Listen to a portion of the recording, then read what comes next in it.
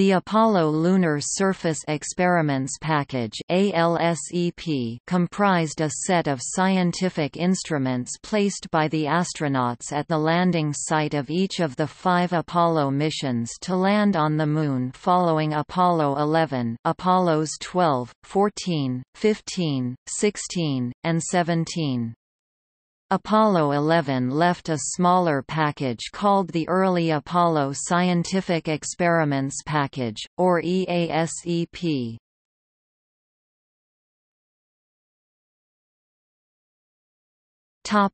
Background.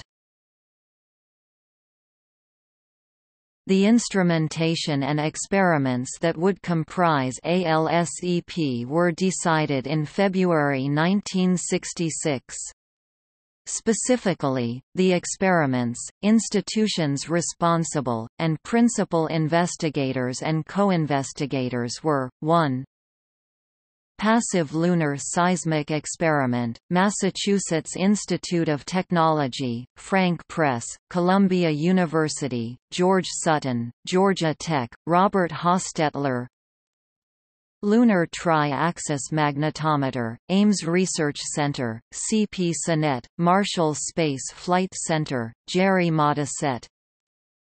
Medium Energy Solar Wind, Jet Propulsion Laboratory, C.W. Snyder and M.M. Neugebauer.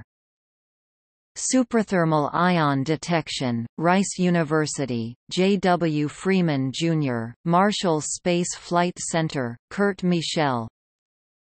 Lunar Heat Flow Management, Columbia University, M. Langseth, Yale University, S. Clark. Low Energy Solar Wind, Rice University, B. J. O'Brien. Active Lunar Seismic Experiment, Stanford University, R. L. Kovac, United States Geological Survey, J. S. Watkins. The ALSEP was built and tested by Bendix Aerospace in Ann Arbor, Michigan. The instruments were designed to run autonomously after the astronauts left and to make long-term studies of the lunar environment. They were arrayed around a central station which supplied power generated by a radioisotope thermoelectric generator (RTG) to run the instruments and communications so data collected by the experiments could be relayed to Earth. Thermal control was achieved by passive elements, insulation, reflectors, thermal coatings, as well as power dissipation resistors and heaters.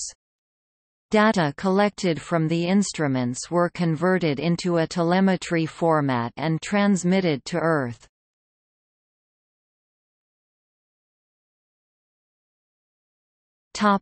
Deployment. The ALSEP was stored in the Lunar Module's Scientific Equipment (SEQ) bay in 2 separate subpackages. The base of the first subpackage formed the central station while the base of the second subpackage was part of the RTG. A subpelle was also attached to the second subpackage which usually carried 1 or 2 of the experiments and the antenna gimbal assembly. On Apollo 12, 13, and 14, the second subpackage also stored the Lunar Hand Tool Carrier (HTC). The exact deployment of experiments differed by mission. The following pictures show a typical procedure from Apollo 12.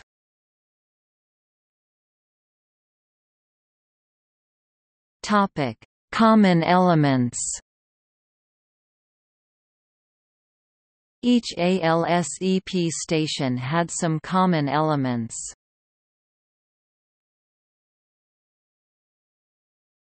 Topic: List of experiments.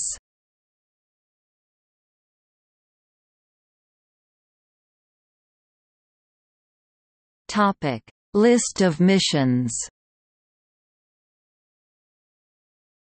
Each mission had a different array of experiments. Topic: Apollo 11 EASEP. Because of the risk of an early abort on the Moon, geologists persuaded NASA to permit only experiments that could be set up or completed in 10 minutes. As a result, Apollo 11 did not leave a full ALSEP package, but left a simpler version called the Early Apollo Surface Experiments Package (EASEP).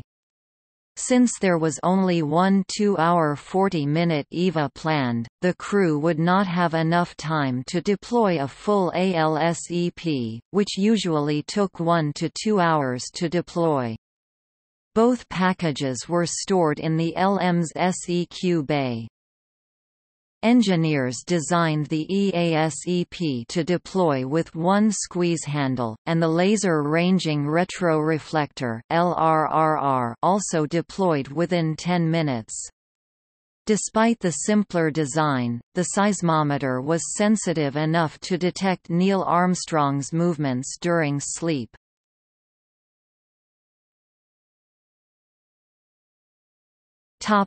Apollo 12. The antenna gimbal assembly was stored on the subpelle. The stool for the PSE, the ALSEP tools, carry bar, and HTC was stored on the second subpackage.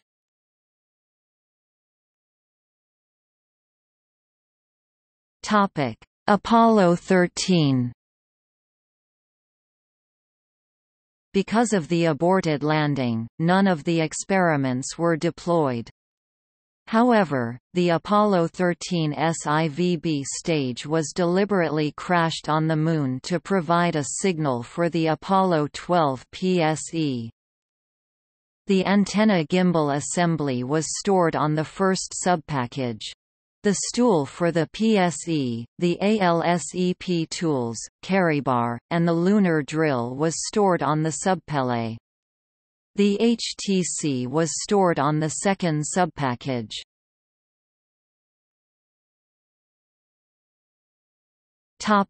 Apollo 14. The antenna gimbal assembly was stored on the subpelle. The stool for the PSE, the ALSEP tools, carry bar, and HTC was stored on the second subpackage.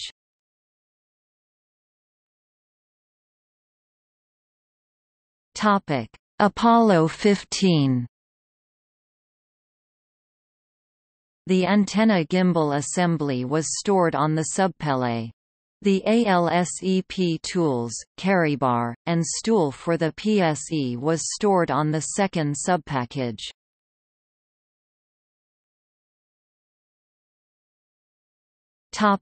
Apollo 16.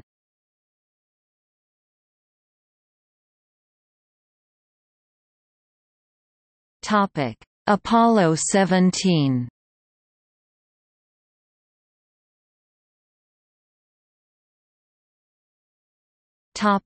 After Apollo. The ALSEP system and instruments were controlled by commands from Earth. The stations ran from deployment until they were turned off on 30 September 1977 due primarily to budgetary considerations.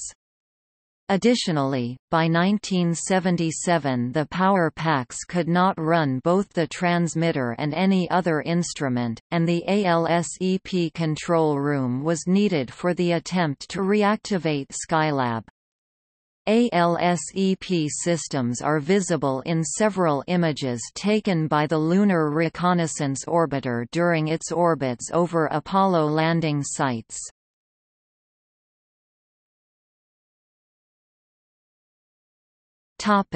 See also: Apollo program, Lunar laser ranging experiment, hexanitrostilbene, a vacuum-stable explosive used in the ALSEP, Lunar roving vehicle.